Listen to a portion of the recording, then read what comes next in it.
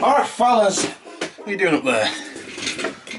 It's better. Right, so I have a couple of things I've got to do today. Nothing particularly exciting, but I thought I've not really filmed a day in the life sort of vloggy style video. I don't believe I have. So I've got a couple of things I want to do today and over the weekend. I thought, why not just film them and stick them up? But first, we've got to go down to the post office because apparently this parcel's too big to fit through the door. So let's do that. Safety first, guys, safety first. Keep her locked up. Oh, it's starting to friggin' rain. Right, where did she park the bleeding car?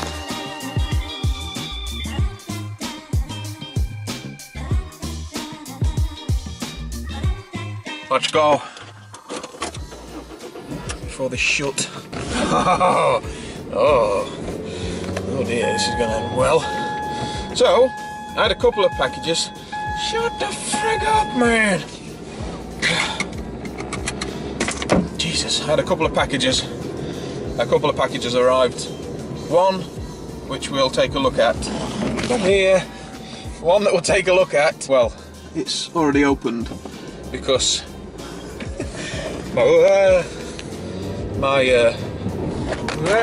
my daughter got a bit excited when she saw the package. She thought it was a present for her, so she opened it up. Oh, dick. Oh, dick.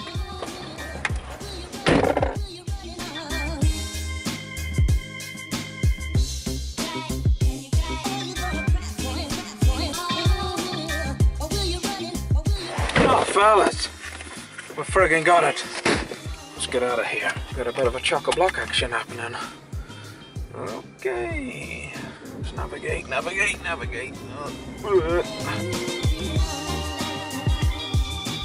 have an idea who this is from. I think it's from the one and only Jay.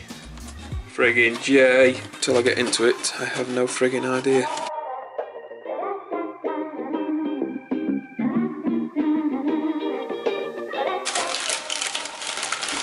Oh my goodness! Oh my goodness! No Limits Brewery, Coconut Shy IPA, 5.2%. What's this one?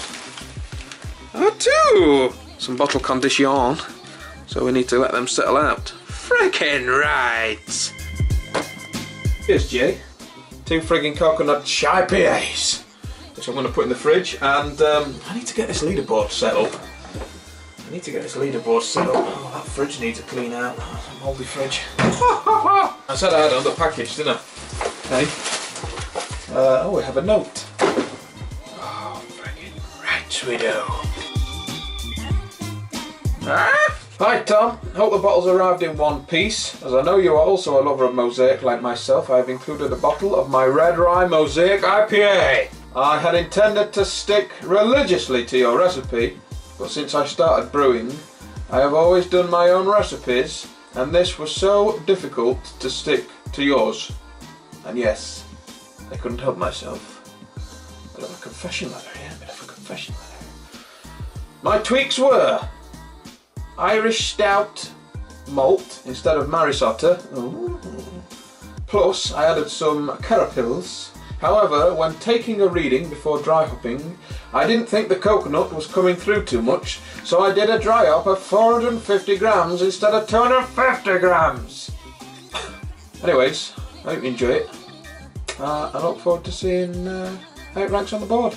Cheers, mate, and thanks for sharing your recipe, Jake. I'll let you into a little secret that's not a secret because I've already told people in videos, but I too have upped the coconut. When I did it, I upped the coconut to, what did I up it to? I upped it anyway. Hey, we've got the Jake's Craft Brewing Coconut Not So Shy IPA, and now we know why because we've read the letter, and his Mosaic Rye IPA. My goodness, thank you very much, sir. So we have two now to go on the leaderboard for the Coconut Shy IPA, and I need to set two with that. And it's pretty damn simple really. I need to get some little magnets, and so I can make some little laminated names, so when the beer starts coming in, I can stick it on with the score and rank them. I think that's how we're going to do it. Look at all this ramble, lads. Look at all this ramble. So I'm going to get in there, get the mould off the walls and put in a friggin' shelf.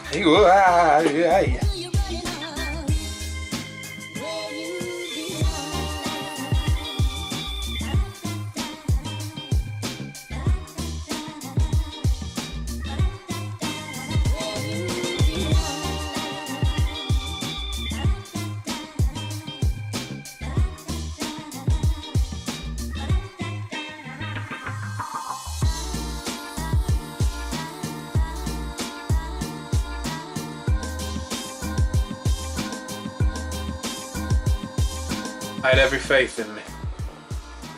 Every faith. She ain't the prettiest shelf, but she'll do the job. Not three friggin' bad. Have one shelf. I'm sick of not having space to put stuff, and that shelf up there and the top of the control panel just gets cluttered, which doesn't make for a productive brew day. So we are putting in a shelf just to put stuff on, and I think down here at some point, well, I think that press for now is going to go in the loft, because I ain't got time this year to do a pressing. And this, I'm going to come up with something else for this. Might put some hooks here and wrap it round, and then I can just unwrap it when I need it and get rid of the bucket and free up a bit of space. But I think I might treat that back wall and then clear this out so I can put things like the catalyst and whatnot and other fermenters when I'm not using them. But there we go, boys. Oh. I'm on call, hence why I've not cracked one of these beers open which we've got. And also I need to get cracking on with this leaderboard, which will probably be in the next couple of videos. Ferment. Can you remember I told you about that free magazine that they put in with the Beer 52 boxes? This was the episode all about the McKellar. It's McKellar. And there was somewhere along here, there was a chap doing some homebrew. Here we go, I tagged it. Official brew, beer geek, breakfast. So this is the article where him and his father brewed it up on the Grandfather, and it gives you a little rundown of the beer. Oatmeal stout with coffee. Volume 20 litres, boil volume 25 litres, original gravity 1074, boil gravity 1059, final gravity 1017, 7.5% ABV, approximately 100 plus IBUs. My goodness. Pilsner malt, flake malts, carrot amber, brown malt, pale chocolate malt, roasted barley and smoked malt. So I'm going to have a crack at this. Hops is Centennial Cascade. There's a lot of it. And then fermenting it out with 1056 American Ale. Might use USO 5 though. And then 500 millilitres of ground coffee made with 50 grams of coffee, added a few days before bottling, or in our case kegging. So that's the recipe that I'm going to try and get sorted out, and we're going to be doing that hopefully next weekend, bank holiday weekend. So that'll be a different brew day. We've gone from pales to 7.5% oatmeal stout. And that's enough tinkering about for one day. I've achieved something in here, a bit of space. So as always guys, don't forget to thumb this video because you're all around. Don't forget to hit this little icon here to subscribe. Click it up so it's coming up next. Share the video, get it in the fall. To see you until next time. I'm out of here.